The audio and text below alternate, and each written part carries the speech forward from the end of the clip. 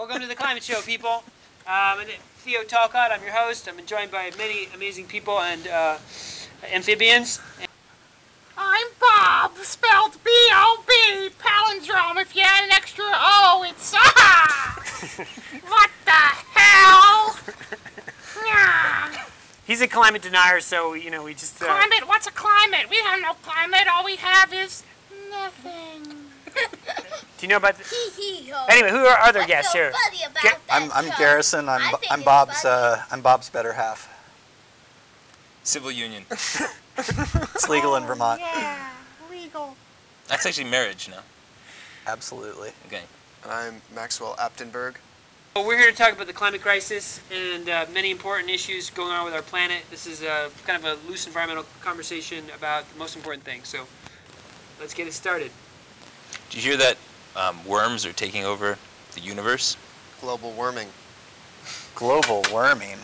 Oh, no. Global warming. It's going to be a fertile universe. Fertile universe for me to plant my seed. Oh, Bob, simmer down. Lay my egg. Whoa. Eggs and seeds. Eggs and seeds. That's really what it's all about. But more seriously, Theo, talk to us about the climate. Give us an update. Well, the climate crisis continues. The mainstream media has got their heads in the sand. The New York Times has done some beautiful articles lately. But by and large, our society is in this delusional state where we're living in this sort of ahistorical, corporate, sociopathic nightmare where they just like roll over us and do whatever they want and pollute all our skies. ExxonMobil makes more money in the history than any other company in the history of money, basically because they're using the sky as their like open sewer. And we have to challenge all that. The world is on fire. Our corporate sociopaths are running the world. The mainstream media is basically owned by General Electric, and so it's hard to get the word out about what's actually happening. So we're making media to try and do that ourselves, to say, like, this is what we say, this is how we talk to ourselves in Vermont about over the dinner table about, our world, and we want to sort of bring these kind of honest conversations to the world. So that's it. We don't want to burn it into a little crispy. No, we want to save it. From the corporate sociopaths. So one thing that I'm encouraged about is the Occupy Wall Street protests, and I know you guys have all been following this, and it seems like it's gathering steam. And yeah, we were there. Tell us about going there. Mr. Frog and I it was actually a little bit accidental, but we stumbled upon it, and I was intrigued by what was going on there. It was inspiring, a really positive group of people that were sort of coming together in a community and forming consensus about these issues and some positive solutions and really like sort of identifying the problems of our time, a lot of the corporate greed that plagues our society. So first thing is to build community, build consensus and awareness to the society. Was kind of just like being fed the corporate media, and they're not getting a real honest truth like what they're getting from the climate show. Us. Well, Oliver, Deliver the truth. I understand you were there in its infant stages, and since then, more than 700 people arrested, and the numbers have swelled and grown. That was the largest mass arrest in U.S. history. Really? Yeah. Really? Over 700 people. Did you hear about the buses? They commandeered these buses. The police, they were just city buses that were going by, and the police got on the bus and they said, "Everyone on the bus, get off. This bus is now police possession." And they loaded all the protesters onto the buses and took them to be processed. But then the next day, the bus drivers' unions sued the police for an injunction to say that you can't commandeer the buses unless there's imminent danger. And they said there was no imminent danger in that case. And the police said they wouldn't do it again. Well, speaking of record-breaking, today J.P. Morgan donated the largest ever amount to the NYPD, $4.5 million, which raises some eyebrows. For extra surveillance and data capturing and processing of information. And free beer to the cops for being such a good job, like leaning on the protesters probably. It's like letting them know whose side is on who, I think. And also, I think this is a sign that these protests are becoming effective. Is if J.P. Morgan's kicking down money to the cops, you know that they're starting to worry about what's building out there. Effective? Can I speak now? Go. What do you want to say, Prague? Well, there was a lot of police officers there. Were they nice? Probably not.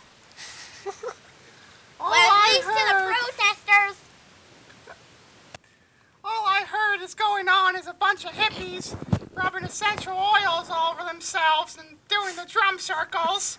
Oh, you must watch Fox News, Bob. Oh, yeah.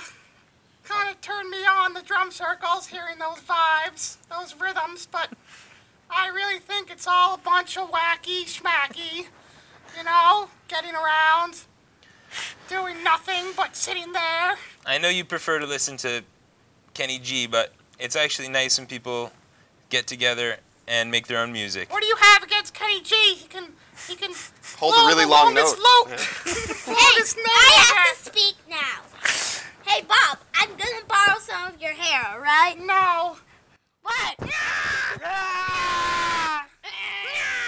Just in a nutshell, what I really like about that movement is that it's homemade, it's democratic, and it's putting up resistance to the corporate greed that is just so present everywhere in society.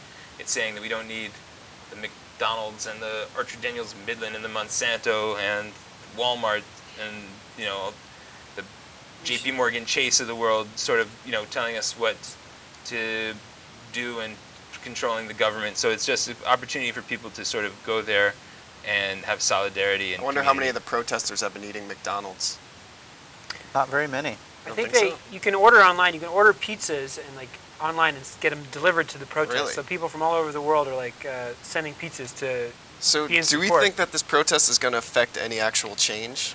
I think it already has sort of kind of pushed back on sort of this Wall Street sense of like free to do whatever it wants. I mean, the more that the spotlight shines on this sort of part of our country that makes decisions for all of us based on what's in their self-interest, the better. And it's coalescing people around a movement, even if it's vague at this point. I mean, Right.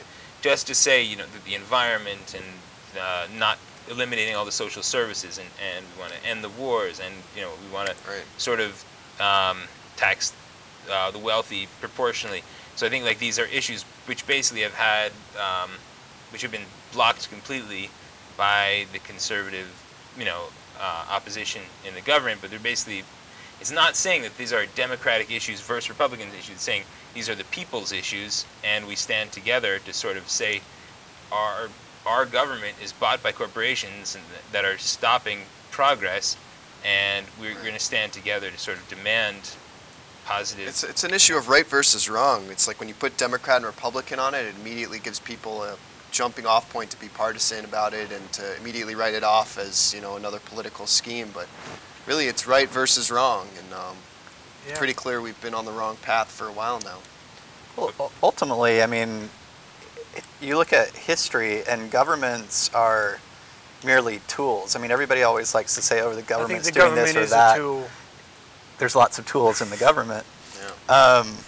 But, you know, ultimately, it's like they serve the people that are paying their salaries. And in America, with the Supreme Court making it so that you can give unlimited amounts, I mean, it peeled the veneer off of, you know, everybody has known that money has run it for a long time, and now it's just flagrantly so. And, I mean, history also shows that people will be ramrodded and poorly treated and run over until they come together and stand together and say, we've had enough of this. And Well, that's what people are starting to do. And I mean, the whole media criticism of like, oh, well, it's vague and what do they really want?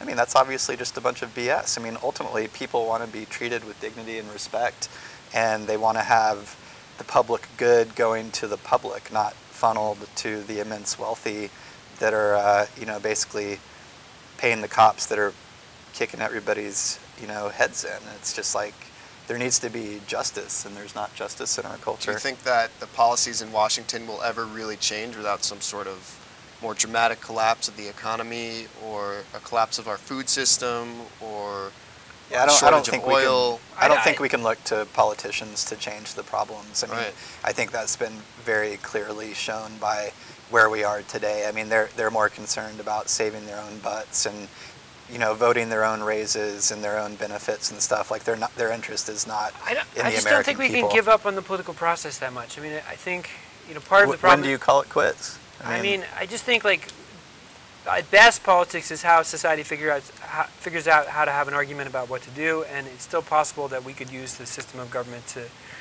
to get our needs met. I don't like this like plan. Like, oh, we'll wait till the ecosystem collapses and then, or the monetary system collapses, and then we'll get our act together, because it might be too difficult by then. It's like the problem is if we pass all these like climate tipping points, it may not be possible to dial back. Like the New York Times article the other day was talking about how these forests are getting like eaten by this Colorado beetle, and it's causing like all this devastation of forests. And what's happened is it releases more carbon into the atmosphere because the forests suck up carbon, and then so it's like a feedback loop, And I just think we're like kind of heading towards this like environmental collapse. And I don't think we're going to be able at the end get to Mad Max and then be like, well, now let's get it together. Also, don't forget, we're talking about the political process and affecting change. You can see what a disaffected populace that allows something like what happened for the Bush-Cheney years, you could see how fast, it can get worse. So you could put the mining people in charge of the, EPA, and you put, it's just... The fox watching the hen house. Right. So, I mean, the point is that, like, with Obama is not really showing himself or he doesn't have the ability to really have a lot of positive change. But, I mean, they get, at least when Bush and Cheney were in office, it was set back by years.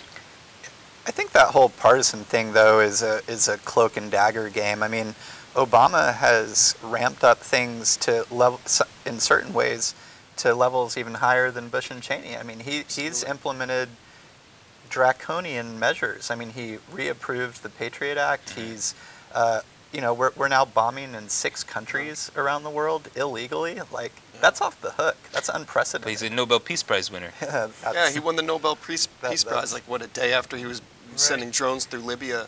Not Libya, probably What was Afghanistan. Did you guys hear his speech at the Nobel?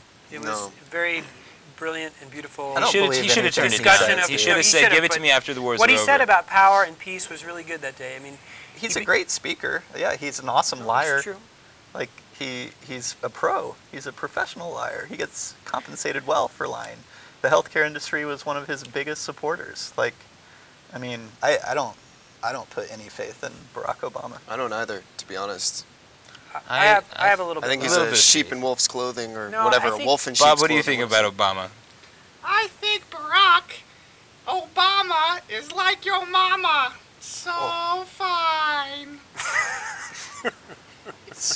Dirty old man. Nice one. Really old Nice one, Bob. Thanks, Fast Frog. forward of your hair. No. Well, I'm yanking it out. Ultimately, I think it's going to be people, and that's why the Occupy Wall Street ultimately is a beautiful thing, and all the other things that are rolling out of it. Like, it's not going to be Barack Obama, it's not going to be politicians, it's going to be people coming together and demanding something different. Like, that's what, these revolutions are happening all over the country that explicitly show that the political process does not work.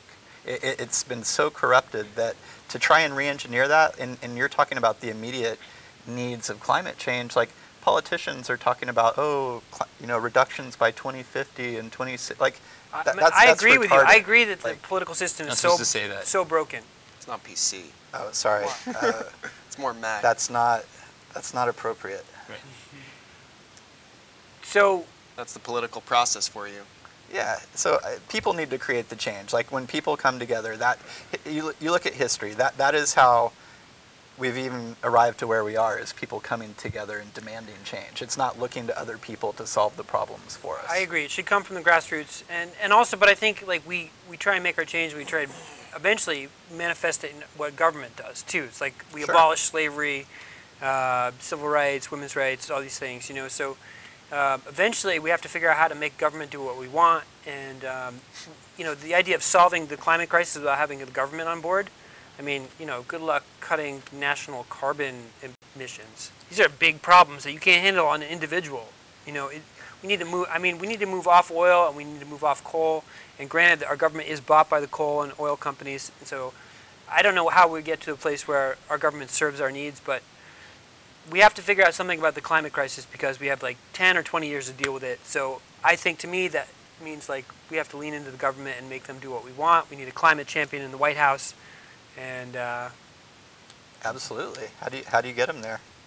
The pizza the pizza guy, Herman Cain, I think he might be the only one who acknowledges that climate change is even real. It's crazy that climate change could be a political issue. Like, they could be debating it and saying, that that it's really even up for question. It's absurd, and then it's labeled as it's a job killer. It's like if you support anything to stop climate change, then you're anti-economic growth. It's sort of ahistorical madness. It's like this. It's as if like they're having these arguments like outside the sweep of time, and they're sort of like in their bubble, and that's why like this tar sands project I think is so deranged, because it's like as if the climate crisis wasn't happening. And then now they want to build this like huge tar sands oil project and run a pipeline 1,700 miles from Alberta to the Gulf of Mexico, through the Iguala Aquifer, and the largest freshwater source in the United States. That's right. We might need that. Might. I think we need water to live. Last time I checked, is that still the case?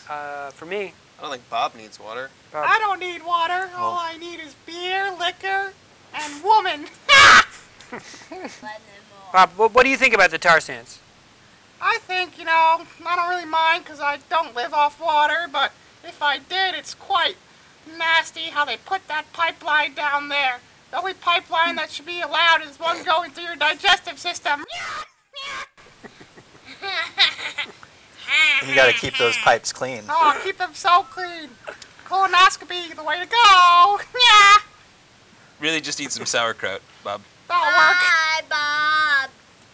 So you may be wondering why we're trying to include humor in a subject as serious as tar sands and oil and climate crisis and the collapse of our government to corporations. But it's because these things are boring if you only talk about them. So we're trying to be funny also. And I read this thing in the Yale Climate and Communication something. Was that the thing about the worms taking over the world? No. I read about that. Global warming? What's global warming? Is there even such thing as a worm? Because if there is, I think it would be my tadpole. And I think I would correct you. Not that those topics are boring. They're just heavy because it's serious. Heavy. They're not boring. So we're trying to add a little bit of lightness to the heaviness. Yeah. So Why can't everyone just go and grow their own food? Just, live on a farm and grow a garden. Stop worrying about all the bullshit. we can do that. And I say You I can't say that. You can't say that. Sorry. If I can't say retarded, you can't say that. All right, we're gonna have to cut this. Hey, moment. Sarah, can you stop Or maybe- laughing so loud in the other room? Hey, Sarah, introduce yourself. Come back. Please. Please. That was You're a our lovely climate assistant, dancer. Sarah, the great noble camera woman, and Do a climate dance. There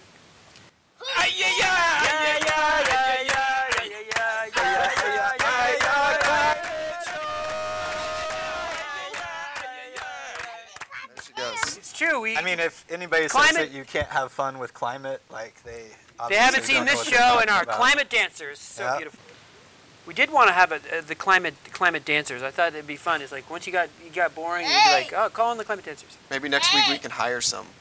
Bob, you know any jokes? And then we can Burning Man it out with some hula hoops and fire spinning, maybe. They probably wouldn't let us have fire here. That's true. Plus, not eco. No, you should. Yeah, that's not climate Comb friendly. your hair. Burning wood. Oh, I thought of something. I thought about. I was thinking about like if you were a climate activist and you wanted to be a suicide bomber, you wouldn't be able to blow yourself up because it would make too much carbon. You could. You'd be so. So what you could you'd do be is you so could like go up conflicted. to the door of something you wanted to blow up and then Isn't it- compost yourself on their stoop. Isn't the goal to choose life? It is, of course, the true shooter's Yeah. life. It's just ironic that if you wanted to be like, Isn't it the woman's choice? You went to the 350 thing. What were some of the key points that you took away from that you think are salient to today? so I Because I got to have faith. faith, you got to have faith because the climate movement is building. More and more people are aware of climate change every day. It's becoming a mass consciousness thing. Gradually, you're becoming a complete idiot if you don't believe in the climate issue, or if you don't know about it. If you're a denier, I mean, I can't even believe the Republican candidates are like all climate deniers. Like that's the group stance. Is that not the house of like the Addams family or something? This like arcane gothic bunch of like Well, here's a good analogy on that. I mean, Rick Perry, who's one of the most outspoken climate deniers. I mean, it just came out that his exclusive family retreat in Texas for a long time was named Niggerhead. I heard that. It had that painted on the entryway. So, I mean, these are the caliber of people that we're talking about that are climate change deniers. So it's kind of like people just need to be exposed to the just like blatant insanity of we're this. Just like the world is filled with like some reactionaries, and there's progressives and reactionaries, and like there's this whole culture of people who just want to kind of pretend it's the 1950s and go back. And I would love maybe to go back to the 1950s, pieces of it. 20s. Go see Allen Ginsberg, read Howl for the first time, be nice. But other than that, I'm done with the 50s, and I don't need to go back, and Flappers, 20s. Hey Bob, what do you think about flappers? Flappers are nice, except when they don't flap. I'm gonna take some more of your hair. No! Running gag. That joke's a funny one, isn't it? Gets funnier each time, almost.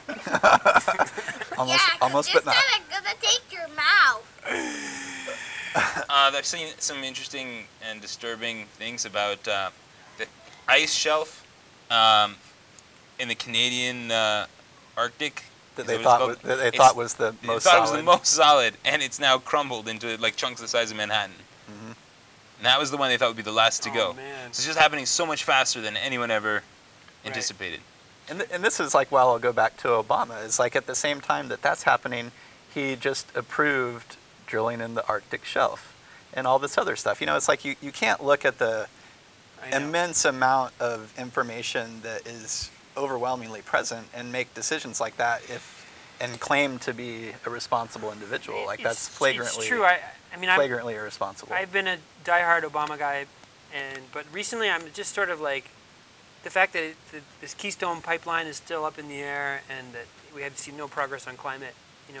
I really think we need a climate champion in the White House, and I would love it if Barack stepped up to bat and did it. But if he's not going to do it, let's have Bill McKibben be up there, or any of 1,000 other people who. His hands are tied. Honestly, I don't think that there's much he can do. And I mean, do we want to talk about like details? I mean, like the one of the main people running the company that wants to build the pipeline used to be one of Hillary Clinton's right-hand people. I mean, it's like it's so incestuous and tight. I mean, it's like a big money business orgy. Political orgy. Yeah, I mean, it's just like everybody's got their hands in everybody else's pockets, and it's business orgy. Well, I have no pockets, so who's gonna put their hands in my? Ah! Yeah. Put your hand in my mouth. I see. Yeah. Bob, quit hitting yourself. Okay.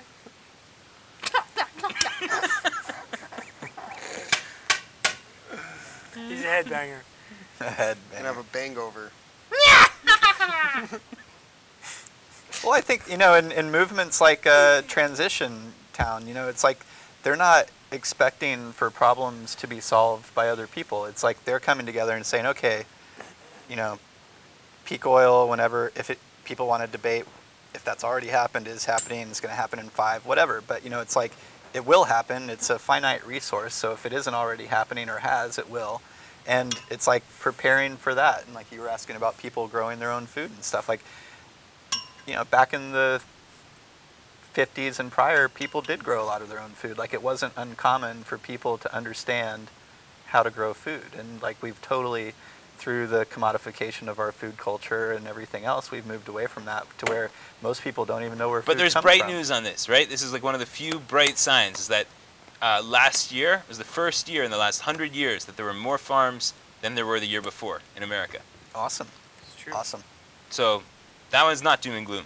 Yes. We're bringing it back. And I heard more. There's like college kids. One of the professions they most want to go into is farming. But something funny about that, we were listening to NPR a couple days ago, and they had this guy who was supposedly speaking for the lost generation, like the 20 to 30 year olds. I didn't care much for what he had to say. Oh, it was ridiculous. He said that all these kids that were wanting to get into farming, it was cynical because they were opting out of society. Oh my God. I mean, it was just absurd that this guy, was purporting to speak for his generation and saying something like that.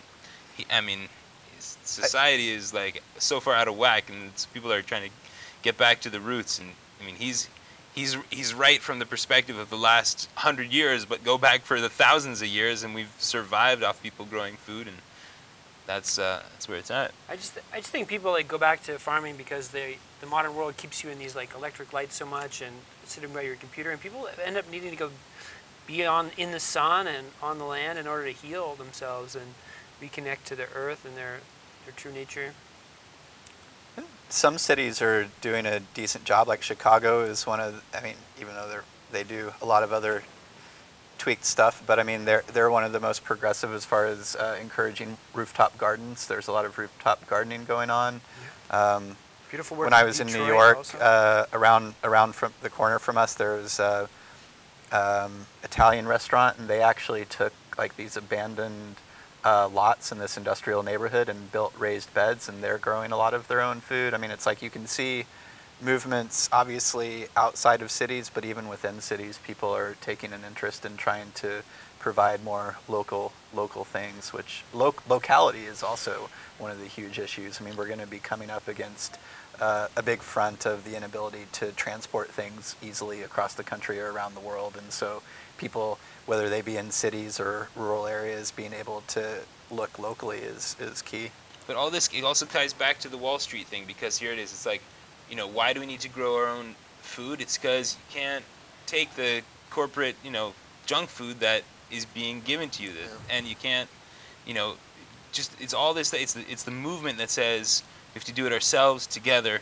We're not gonna buy what's being sold to us from any of these, guys that are making the problems worse. Wasn't that a great place to start, though, with food sovereignty? Like, let's all source our food locally. Let's all decide where we buy our food from. Think how much would change if that one rule alone was enacted.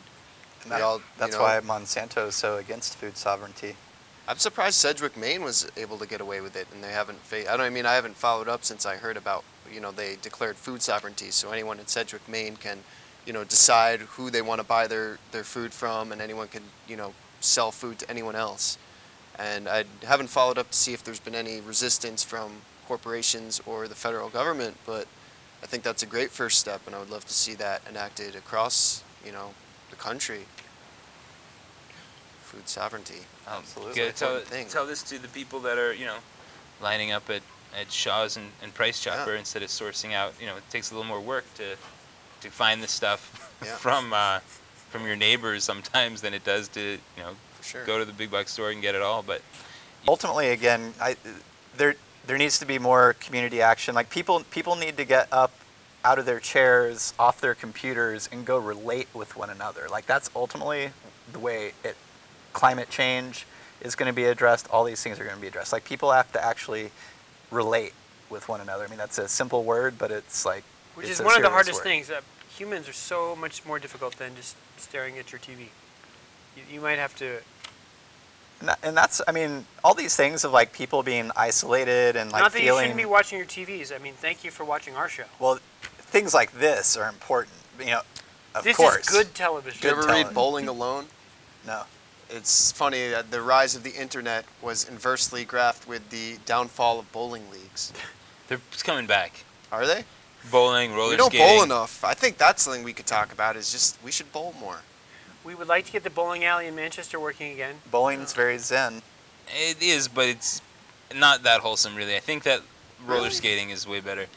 Why is bowling not wholesome? What about roller skating it's so and sustainable. bowling? You keep reusing the same balls, the same shoes. It keeps picking up the same pins. Or what about volleyball?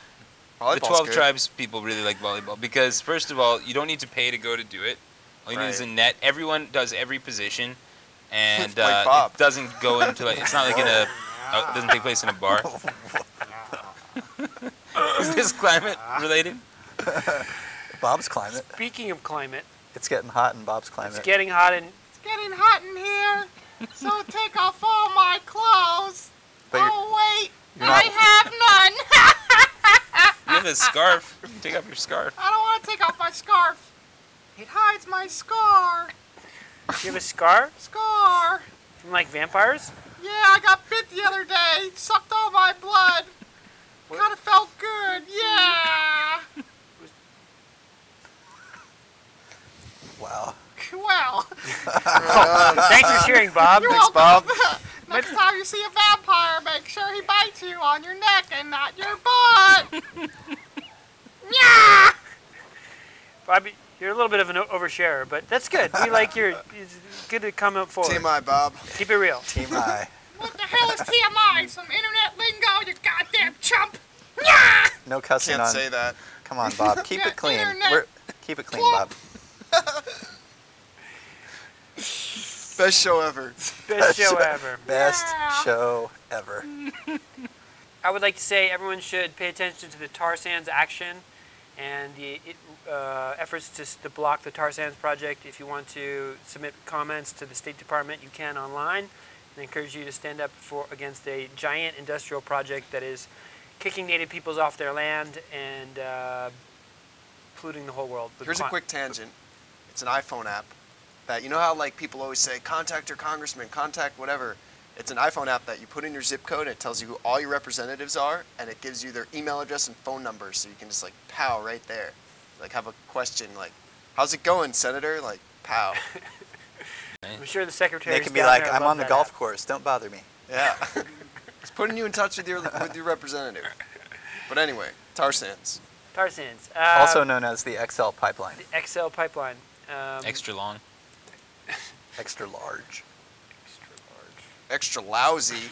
Large and in charge. Dirty old man. That really is the seminal issue. Well, I mean, there's lots of that. That's a crux. Like if that baby doesn't get addressed, that could very well cook it. I mean, for example, like the climate crisis is so serious. We need to like not allow the corporations to do whatever they want. And ExxonMobil cannot build a pipeline across the United States. It's just ahistorical. It's not the era we live in. We're on this like doom course to climate oblivion, and if we don't get on it, we have to. So we can't live in this like 1950s fantasy culture of people in Dallas who want to like live in air conditioning when it's 100 degrees out. 40 days this year in Dallas, over 100 degrees. Record I drought. hope the oil men down there realize like it's real, people. The climate crisis is already here, and we have to get on it. And that means like massive changes towards getting off fossil fuel and coal and moving towards solar and wind and hydro.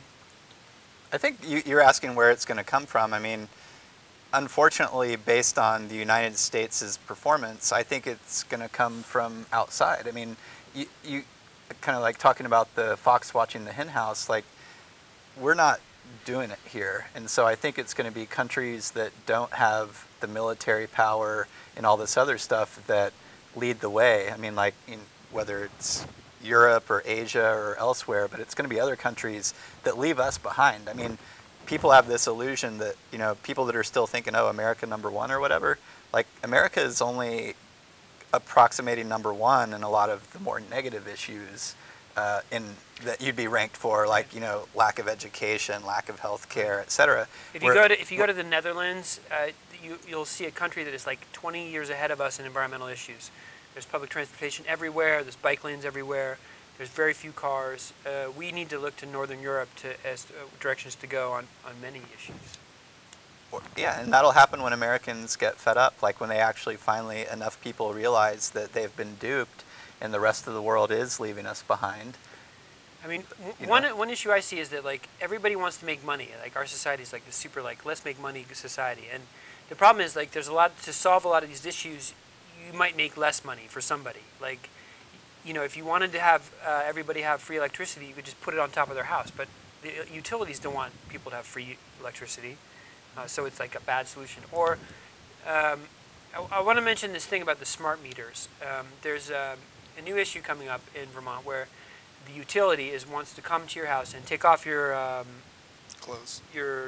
Current meter. current meter and put on a smart meter, which is like a meter with a cell phone in it, and it would basically be sending out signals all the time to this big system, which would, in theory, allow the utilities to manage the flow better and so forth. But the problem is, for one, the technology they rest on, electromagnetic radiation, Wi-Fi, cell phone, is not healthy. It's not good for human biology. For two, it allows the utility company to, in theory, spy on you because they can tell what kind of electricity you're using and when, and Let's circle it back around. Oliver, what do you think it would be, in a perfect world, a realistic outcome of the occupation on Wall Street? In a perfect world, Like, what's a realistic okay, outcome? here's what happened. Same thing that happened in Egypt, where there's enough critical mass that people realize, hey, these are the guys that are going to win.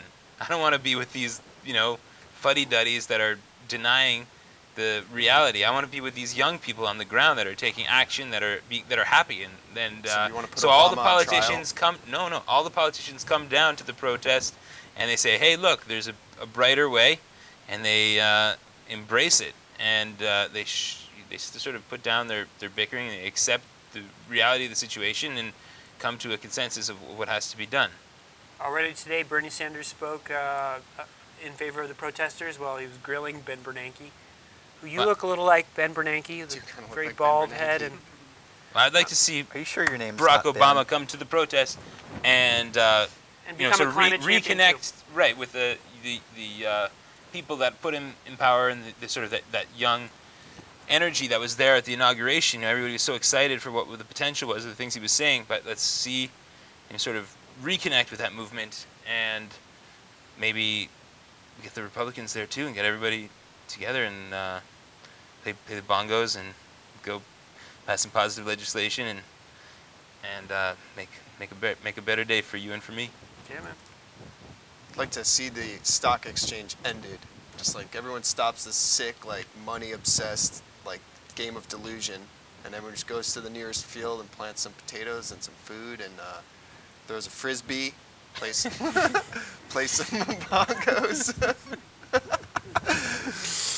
I don't endorse this one. I think Beautiful, I great think that there has to be, as far as where the stock market goes, there would be real Armageddon in a lot of the good institutions too, if all the capital that was tied up in Wall Street just dissipated. I think that there's a way to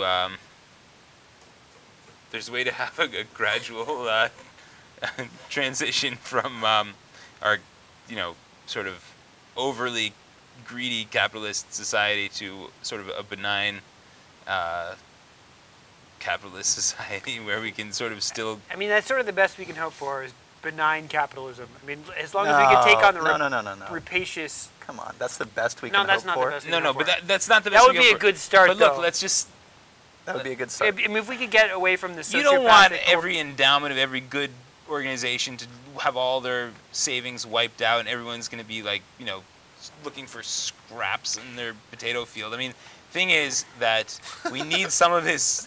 We need some of the infrastructure that we've grown accustomed to, but we just need to be positive, and we need to realize that we're all in together. If the world melts, no one gets to keep their millions of dollars, so It's we true. need to work together. The Hamptons will not be there if the climate raises 20 feet. And so we're all in this together, rich and poor, Wall Street financier, and hippies in Vermont. And so we got to get it together, people. The world is in dire crisis. And Come protest with us Sunday night in New York City, Wall Street. yeah, Yeah. we'll see Take you. the We'll see street. you at Occupy Wall Let's Street. end with We'll the see you song next again. week. The same bat time, same bat channel. The Climate Show. Thank you to my guests, Bob especially. You've been great. Thanks.